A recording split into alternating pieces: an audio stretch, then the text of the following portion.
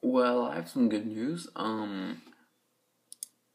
As you know, I've had an editing problem recently to find a good video editing program, and I think I have my problem almost solved. And why do I say almost?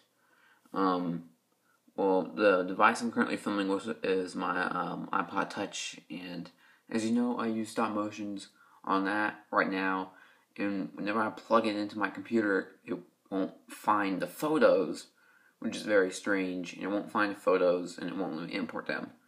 But, um, I'm going to be making another video today showing what you would like me to use for films like this, or my camera I have here. It's a bit older camera, but it takes really nice photos. But the only downside would be, like, I just plug in my SD card to the computer and I would use iMovie to do it all. But the thing is, if you know how iMovie works with stop motion, the frames per second will be a bit choppier. And right now I've been looking for a stop motion program on the App Store. I found one for like $5, but it's got like bad reviews and stuff.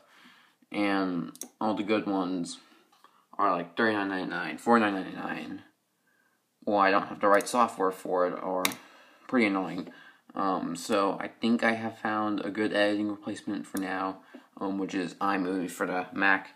And why didn't I use this earlier, you ask? Because it wasn't working very correctly. It wasn't working well.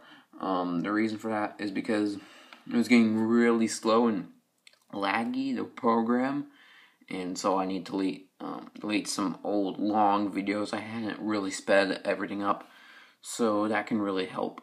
The thing is, it just won't let me import them from my iPod Touch, so I might be using my camera again, which, if you saw my videos in around late 2012, you'll know how those went. They were pretty well. They were pretty good. The photo quality was really nice. But the frames per second was a bit choppy, and there's nothing I can do to solve that right now, sadly.